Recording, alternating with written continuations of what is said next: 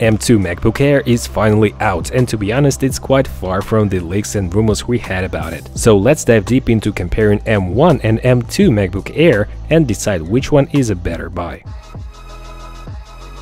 What's good, guys? My name is Oleg Nikitin, you're watching No Limits on the channel. So M1 MacBook Air has become world's best-selling laptop, and for a reason. Portability, great battery life, outstanding performance, and it's absolutely silent. Of course, it's had some flaws, but overall, for $1,000 it's still a great computer. M2 is a new generation of Apple Silicon, but is it that much more powerful than M1? It's based on the second generation of 5nm process N4P, and it has slightly better power and efficiency. But nothing too crazy, because it's still a 5nm process, as previously in M1. CPU still has 4 performance cores and 4 efficiency cores, but as Apple claims, the efficiency cores are now more powerful, thus giving about 18% better CPU performance, which means that the performance cores themselves have minor improvements, and in heavier tasks you'd barely notice any performance difference. Also, the single-core performance is very important for a lot of tasks, and as you might have guessed, it's also not that much faster compared to M1, which means that the difference will be mostly on paper in terms of CPU. Now let's talk about GPU. Apple said it's a 35% increase in GPU performance compared to M1 under heavier loads, but what they didn't say is that it's only for 10-core GPU model, which starts at $1,300. So if you're buying the base model with 8 GPU cores, the difference will be hardly noticeable.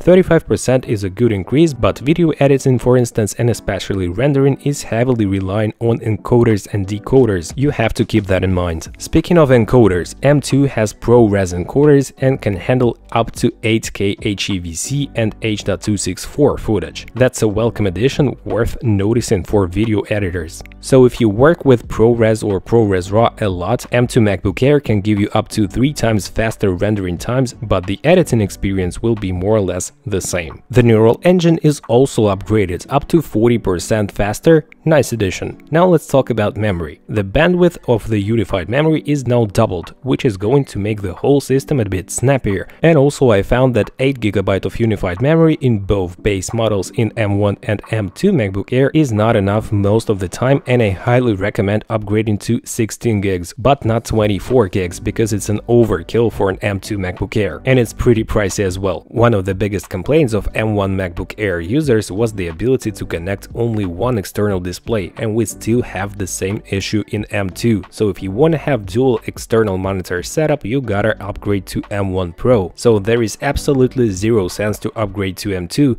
in this regard. So let's have a look at the numbers and different benchmarks of M1 MacBook Air base model compared to 2 times more expensive M1 Pro MacBook Pro 14. And the MacBook Air M2 sits right in the middle. What we see is that M1 MacBook Air is not that slow compared to M1 Pro model, and if we apply 80% of CPU improvement and 25 to 35% of GPU performance, we'll get even closer to M1 Pro, but still the M1 Pro will be more powerful. So to conclude, M2 is definitely better than M1, but to really feel the difference you'll need to pay at least $300 more for 10-core GPU M2 MacBook Air compared to M1 MacBook Air for $1,000.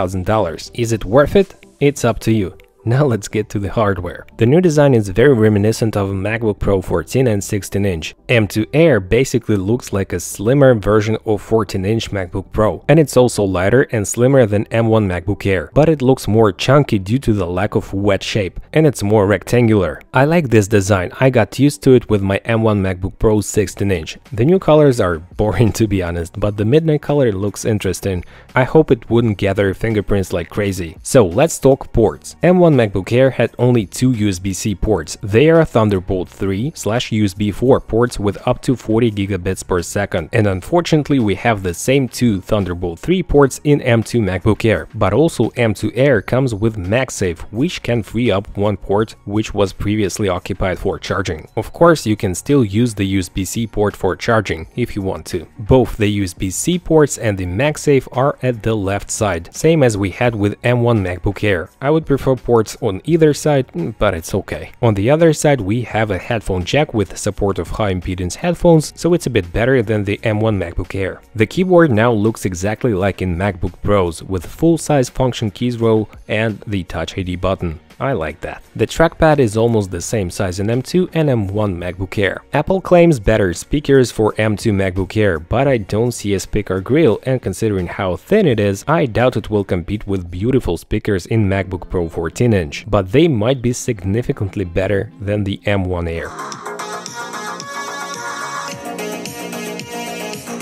The screen is now a bit bigger at 13.6 inches, and it's also 25% brighter at 500 nits. It's a very welcome addition, I'm really glad it is there. And it supports P3 color gamut and 1 billion colors, and it's now a Liquid Retina display. But still, it's only 60 Hz, there is no ProMotion or mini LED technology like in MacBook Pros. So all in all, it's a great improvement over the M1 Air, and it's definitely worth paying extra, especially if you plan on working on this screen as a main display without connecting an external one. Built-in mics and webcam also got improved. Camera is now 1080p, and of course we have a notch in here, which looks quite big on this display. To be honest, I just set a dark wallpaper and completely forgot about the notch, so it shouldn't bother you a lot, I guess. Battery life is advertised to be slightly better than in M1 MacBook Air, but since it was one of the best on the market in this term, I'm pretty happy to get more powerful chip and a better, brighter screen and retain this same battery life. One more disappointment is that the new M2 MacBook Air is still having Wi-Fi 6 and Bluetooth 5.0,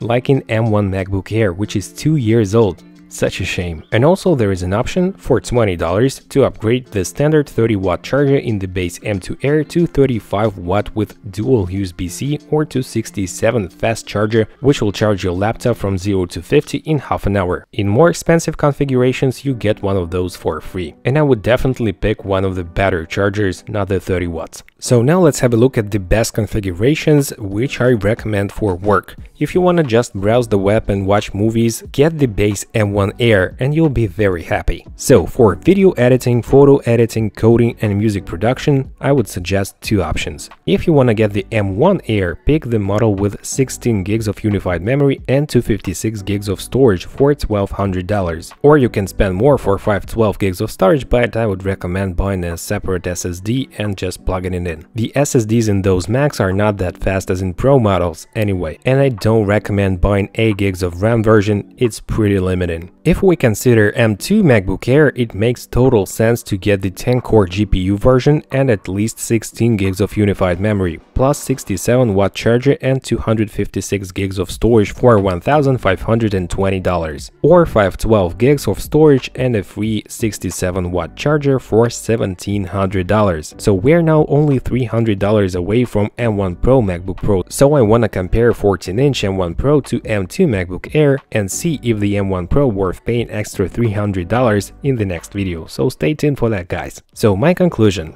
Apple is Apple, and they are making you think very hard to pick a right option for reasonable money. I would pay a bit extra to go for M2 MacBook Air if I were only choosing between those two, but if I had an option to choose the M1 Pro 14-inch MacBook Pro, I would save up and go with that model. So what's your opinion, guys? Which one would you pick and why? If you did enjoy this video, please smash the like and subscribe buttons as the same videos and hit the notifications bell. Here are a couple of videos for you to watch next, and I'll see you guys in the next video. Take care, bye.